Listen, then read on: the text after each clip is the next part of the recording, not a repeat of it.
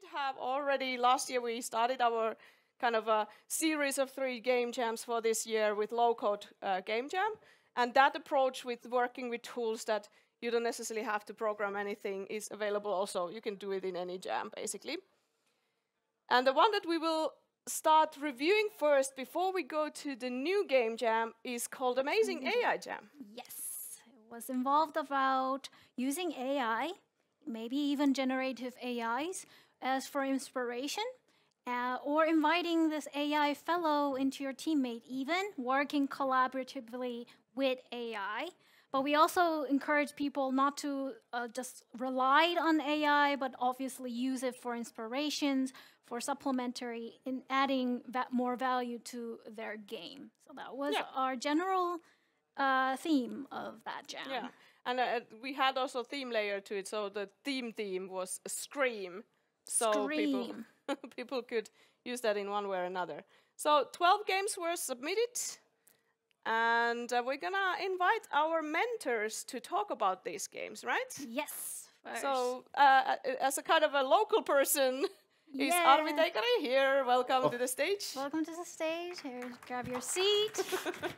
Yay! Wow. And again, we have hybrid setting, so we have local mentor right on stage with us, as well as those who are in online. And so online we have Eevi and Tarja as well as Samuli. So I don't know if you can hear us. Okay, we get the view. I can't hear them though. Can you say something? Can you hear us? Yes. Oh, yes, Eevi is there. There. Tarja is there. And then we have Samuli's voice, but not picture. Oh. Samuli has been replaced by a chat message. I guess Samuli, if you're there, Samuli is in Japan right now. But if you're there, can you hear us? So we'll go through about 7 games of kind of favorites of our mentor team. They are not like winners or anything. They're just somehow interesting in one way or another. Our mentors have picked for discussion. So we'll start with sheet music, and I think Tarja was the one that at least has been highlighting this as one of the favorites. So this was created by a team of 1, 2, 3, 4, 5 people, and the AI was used for level design. Yeah, can we have that on the screen as well? They mentioned, so it's a Korean team. So it's a team of South Korean, and they wrote their roles in Korean. So let's see, there's a team leader, programmer, art team lead, character, animation, level design, and their name is mostly written in Korean. But yeah, they made the game called Sheet Music. It's Sheet, 2E, not I. Yeah, and we can see footage of the game there. So there is a character moving, and then you see some kind of audio loops. But Tarja, you can start already chatting about this. Like, what was the reasons why you picked this? Yeah, well, I must admit at start that I struggled maybe 10 or 15 minutes to understand what should I do, or like not what should I do, but where should I press. But that's just my own stupidity basically, because I didn't read the instructions that were offered on each I/O.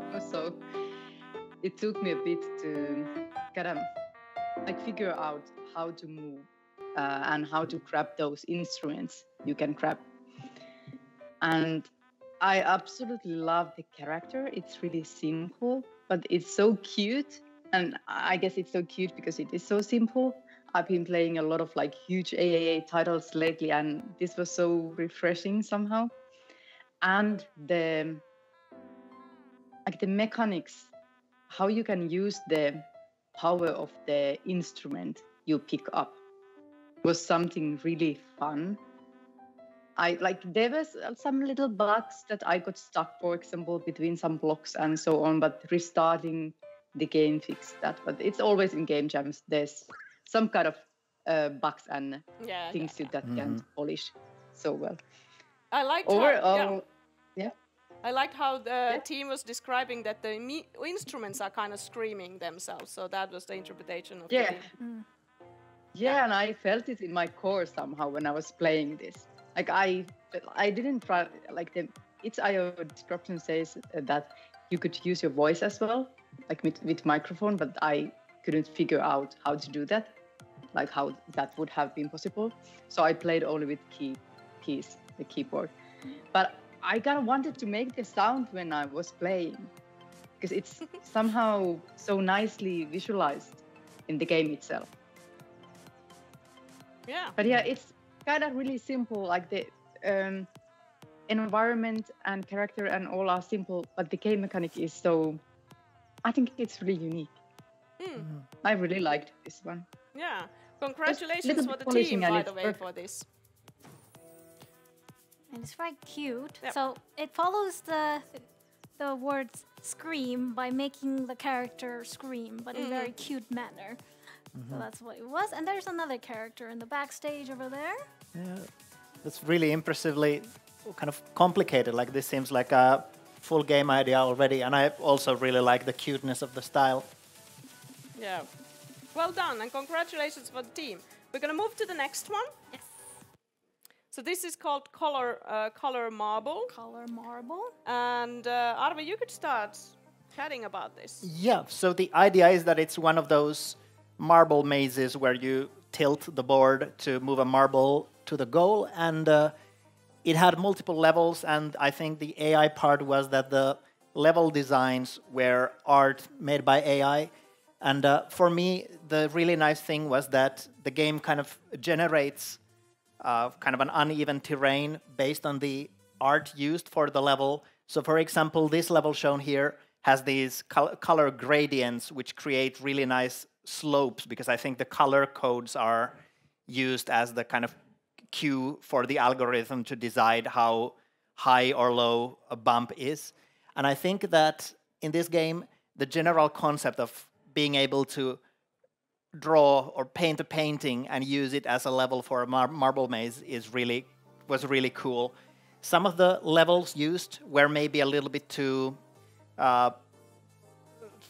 there were maybe a little bit too many colors and such, so the maze you ended up with wasn't as interesting as it could have been. But I think this first level especially kind of showcases the idea very well with those slopes and such. So if the bumps were higher and there was kind of more handcraftedness to it, I could see this idea working really well. Yeah. I like it. It's an interesting way to turn the game, kind of the images into puzzle, sort of like. And this was a one-person team by Quan Bach. Bah. Yay! Yay! Congratulations! Yeah. Congratulations again. 12-hour work, not so big. Yeah. Made in a day. Okay. Yeah. This was made in a day, so I don't. That's why the levels aren't handcrafted, by the way. I just don't have the time to do Right. it. But I think it's also really nice in many games if a released game was made out of this and people would be able to submit their own level images to turn into levels. Something like that is always a lot of fun as a player, where it's kind of like, I drew my own level in Paint and now I can play it actually. It's inspiring. Have their relative faces somehow playable or something like that. I don't know why that popped into my mind. But congratulations, that was a nice project. Thank you. All right, so Moving the on to the next next project is called Viscream. And if we have Samuli's voice somehow magically appearing now, we would start. Hello. Oh, yes, yes, Yay, there you Samuli, go. hello. There you go. Yeah, sorry about the lack of video. I don't have a webcam on my laptop. They haven't invented the video yet in Japan. No, they have not. I'm here sitting warm in a kotatsu. Anyways, this Viscream, I really loved this implementation of the Scream theme in this game, because it was very literally the painting and it was the method that you played the game with. So you were having to match your volume of your own voice to the volume of an audio of the game that is playing in the background, and there you can see the green dot is the player's audio and the blue is the game's audio. And the longer you play the game, the art slowly transforms into like more and more manic versions of the classic painting. I really loved the game. I don't know if my neighbors loved me playing the game. Yeah, I have to say that my cats were terrified when I was playing this, because I tried different like pitches and different sounds, and so on. So they didn't really like it. But yeah, I loved it as well. Did they try to attack you and kind of shut your mouth or something? I think they tried to join me somehow, or I'm not sure if they thought that I was like threat or somehow doing something interesting. Okay, so it's a good game for cats as well, I guess. And Yeah, also yeah, I generally, recommend, if there's like somebody like singing a music in a gameplay demo video, I usually get nervous. But then this jammer's video submitted in a gameplay was like, you have a very nice voice, I have to it say. is. So Yeah, plus it's one on that. Yeah. It's almost like a mantra. Yeah, and this also looks like a legitimately horrifying in a way. The art, how it transforms. So the screen was also included in terms of like a scream of horror. I feel, Yeah, at least for me, this looks scary. Human despair that is Yeah. in the original art piece. So. I think this was the scariest game I also played, even though it wasn't the horror game in sense. Yeah. Right. Okay.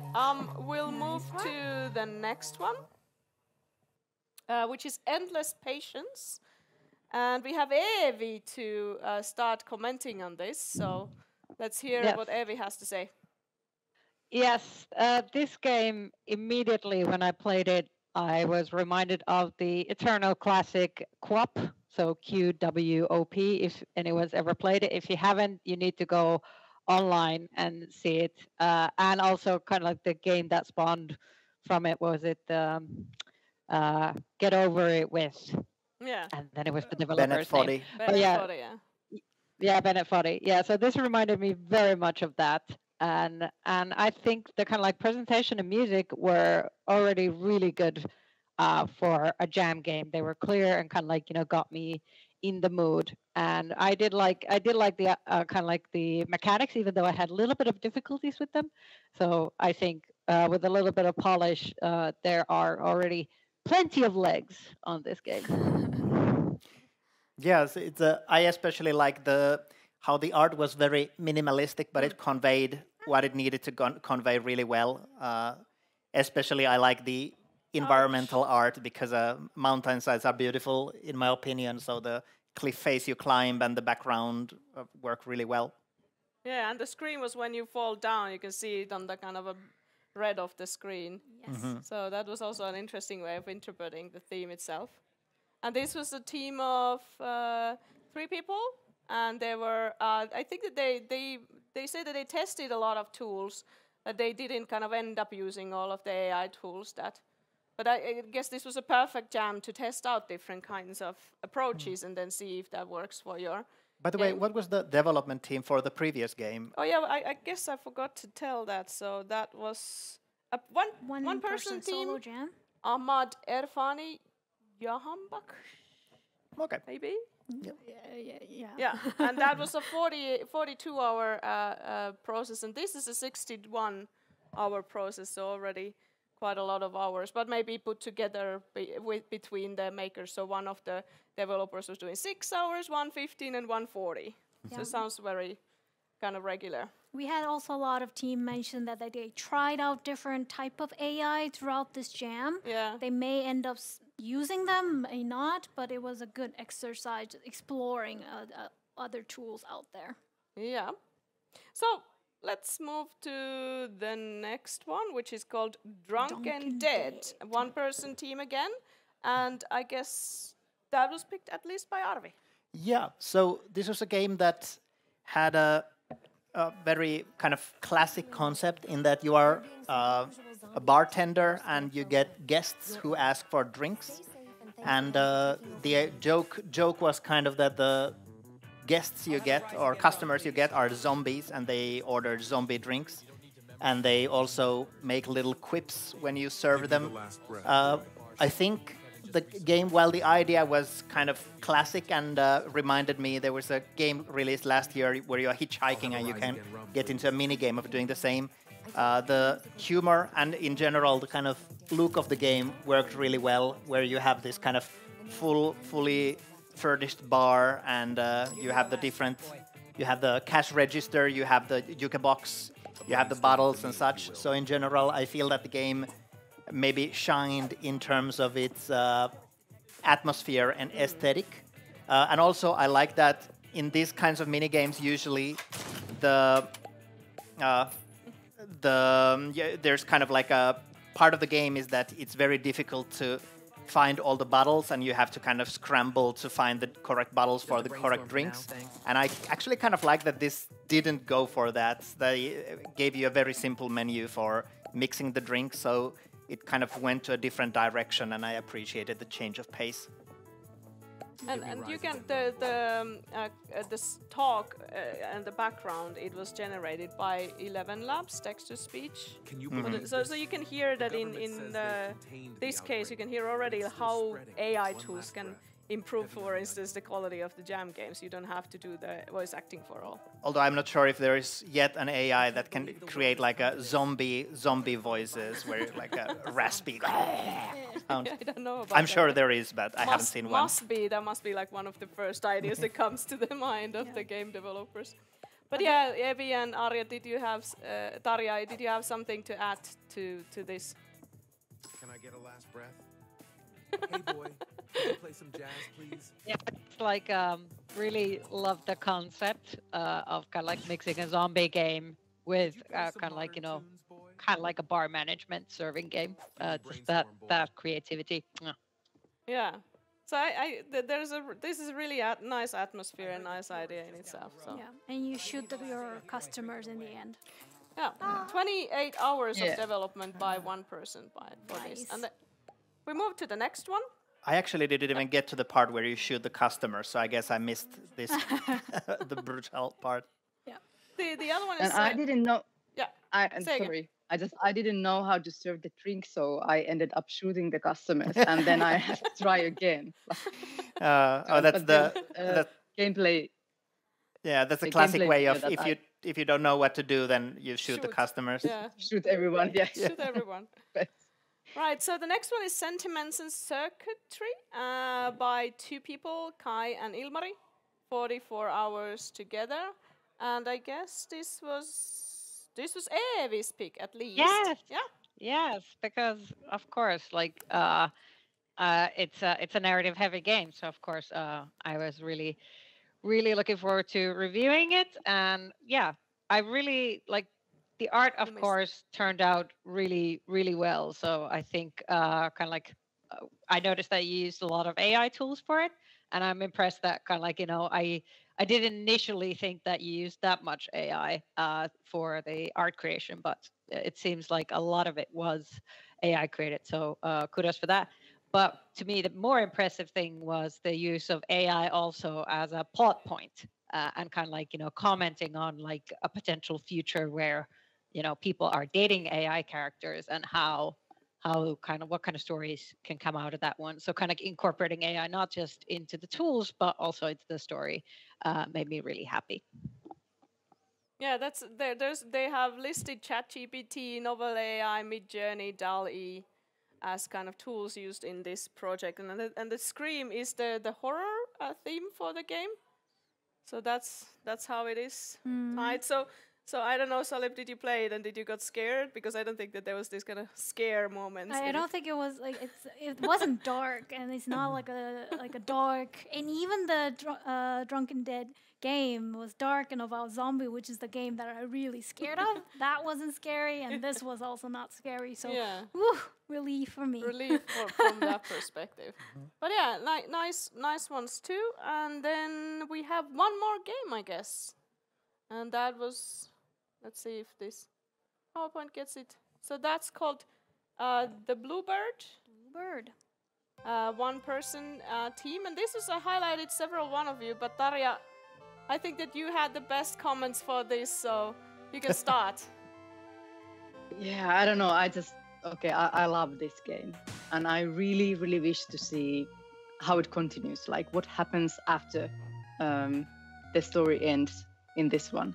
Like I really need to know, and that's kind of like this short version of how I felt playing this game. Like I really need to. I want to explore further what is going on in this developer's mind. Like it's just something. I want everyone to try this game.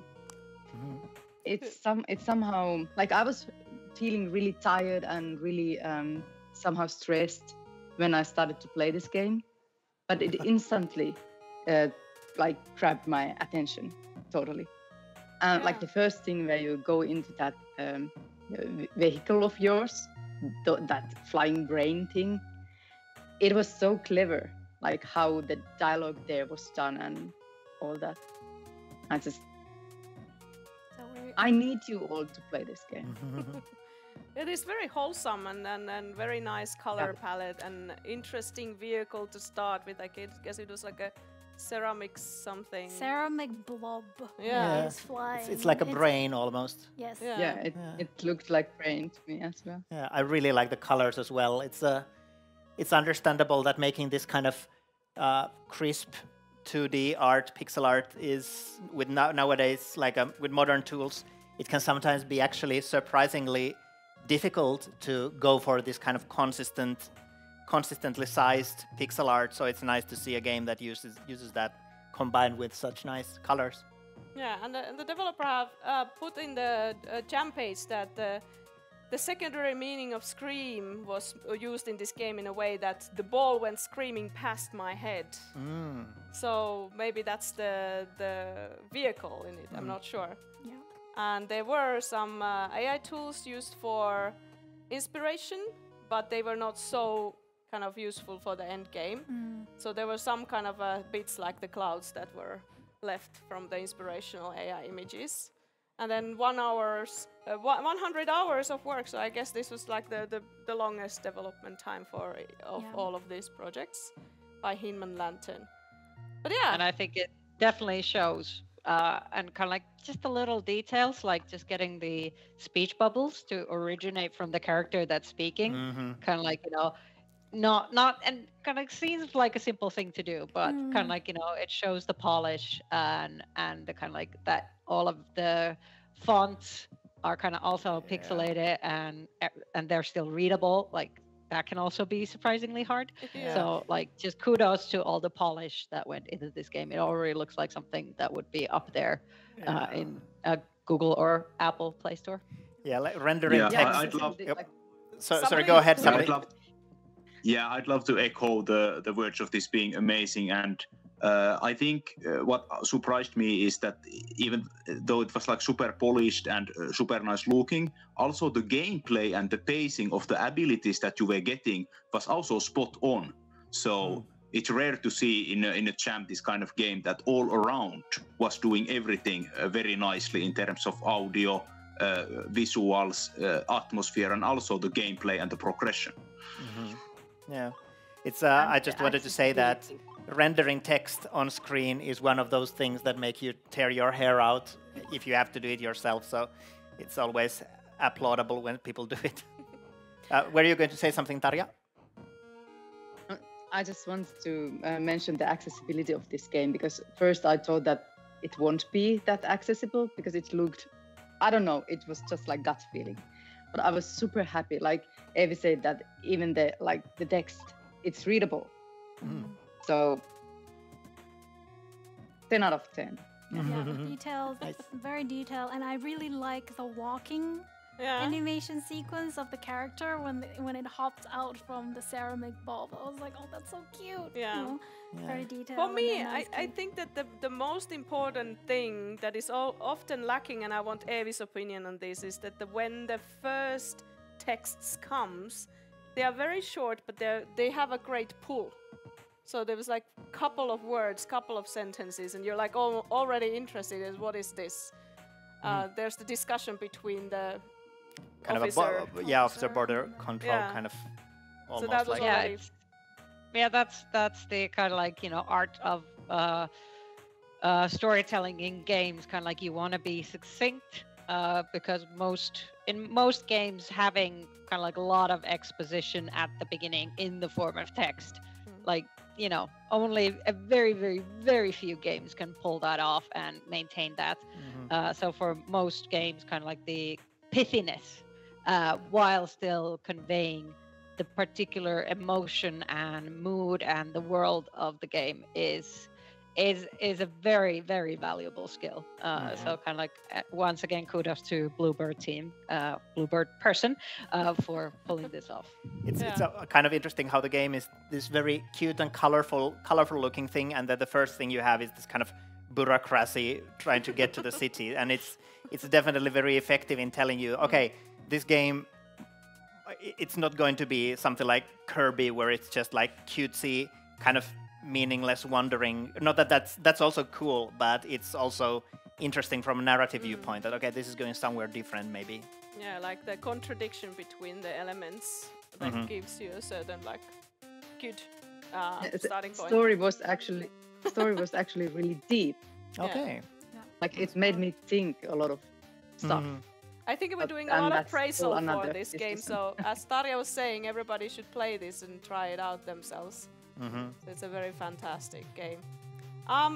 So that was all of the games themselves, and I want to thank all the jammers, but I would like to also ask from our mentors that overall this topic of AI tools and game jamming, how do you think about after this game jam, that where we perhaps heading for, at least in game jams? For me at least, it kind of it seemed based on this that the greatest value generally from the AI tools was maybe more for inspiration, and that was also kind of how I felt beforehand, and it was nice to see that some of the teams could find that kind of utility in them, in that it wasn't necessary, or necessarily it wasn't kind of needed that they will be used as a kind of a central core mechanic in the programming itself, but instead they could be used as kind of like, what kind of ideas can I get from this thing? Yeah, others? Yeah, on the same line. So especially seeing the talk about how to use AI to help like writing work, that it can give you these kind of like prompts and inspiration, or help you find a particular kind of like voice, and kind of like, you know, help the kind of the AI can help you generate more stuff if you've kind of like, you know, already defined a particular style that you're going for. So kind of like I find that really, really interesting, because sometimes even though ideas are plenty, like really inspiring and unique ideas are sometimes hard to come by. So, and because AI, you know, can really think outside the kind of human box, I think its value comes in like allowing us to kind of like create these really, really new and inspiring prompts. Yeah, that's a very good point. Tarja, how do you feel about after this jam? I'm definitely more positive about using AI tools with games, because I was a bit skeptic, to be completely honest, and I was a bit afraid that what if I see something that feels like, I don't know. Well, you all know how controversial topic AI has been lately, but I was really positively surprised, and as others said, using AI as inspiration and kind to help you to boost your own imagination. It's great. Yeah. So it's still, there is a place in the human process of these kind of tools, but the humans will give the kind of the content in the end. How about Samuli? Are you still there? Yes, so I echo the same words. So I would think as a developer, I'm more like a curator of the things that have been generated, and then doing the final decisions on what to actually do with them. Yeah. So I guess that's you want to add something, Arvi? I just kind of as an aside, I've been watching on Twitch. There has been a kind of a channel that has been broadcasting Simpsons episodes made by feeding ChatGPT kind of rough forms of the script, and then the characters using text to speech act out these scenes, but with the ChatGPT kind of deciding new direction to which they go. And it's been surprisingly funny and surprisingly engrossing, because it's kind of like, especially if you know the scene beforehand that they are kind of remaking, you know how it goes normally, but then because the ChatGPT just, well, it does its thing generates stuff. It doesn't really know what kind of plot points it should stick on, and that's kind of the point. And also the text-to-speech can sometimes bug out and make really odd noises, or things can go in odd directions. It's kind of exciting to see what happens next. Like the scene has a fire burst out, and the character makes up excuses for, no, there is no fire, it's just something else. And then the ChatGPT figures out like different false explanations of it, like, no, it's leprechauns. There's just a centaur in the room. There's no fire. It's very. I found that like something that I would like to try myself. Kind of like, could I use procedural generation or text-to-speech to create this kind of surprising dialogues? And I feel that this kind of thinking outside of the human box, this kind of surprise, feels inspiring to me in a way. Like it's funny in a way that would be difficult to do, or would easily feel forced if made by human hand. It's difficult to write this kind of like absurd humor, and then AI feels absurd by default because there is no human kind of curating the output in the same way.